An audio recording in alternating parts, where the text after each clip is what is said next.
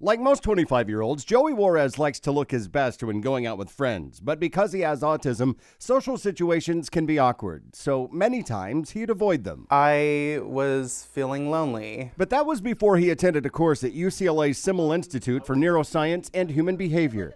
It's a 16-week class that teaches students with autism how to interact in social situations and even how to date. Most adults on the autism spectrum really want to have friends and really want to have romantic relationships, but they don't know how to. The course was developed at UCLA and is the only one of its kind that has clinical research to show it's working. In a recent study, researchers charted the progress of students in the program and found significant social improvement. What we found was not only an improvement in overall social skills, particularly in the areas of cooperation and assertion, but also a decrease in autism symptoms. The program, called Peers, also teaches parents how to coach their young adult children in social situations. Researchers also created a book and an app with tips on social interactions that anyone can use. And now that we have this knowledge, and I continue being his coach, it's really made my life a lot easier as a parent too.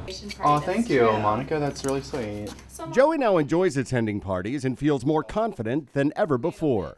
They taught me how to make and keep friends. Of course, there's many aspects that go into that. At UCLA Simmel Institute for Neuroscience and Human Behavior, this is Clark Powell reporting.